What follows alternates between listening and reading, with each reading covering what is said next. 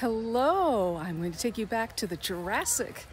No, not Jurassic Park, though that would be fun. I'm going to take you to a plant from the Jurassic, which is this cycad. And you can tell it's a cycad and not a palm because it has these amazing cones. See that?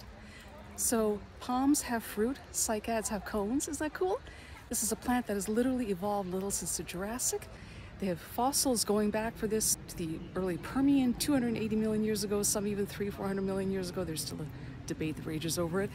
So there are hundreds and hundreds of varieties of cycads here. It's very cool. I am in the Huntington Gardens in San Marino on a lovely day.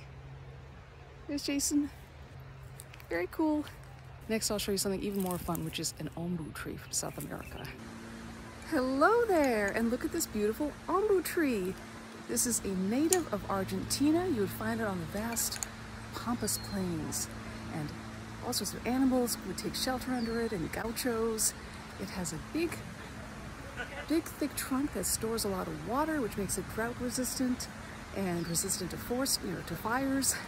It is surrounded by wild gingers and bromeliads and some lantanas.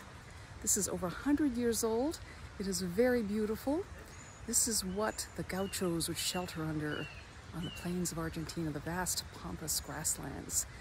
Now, I have looked everywhere for Rudolph Valentino, but I don't see him. I mean, didn't he play gaucho? I mean, where is he? I don't see him. Maybe next time.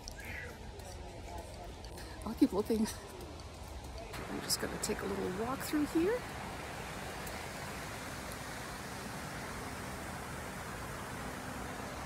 Very, very beautiful.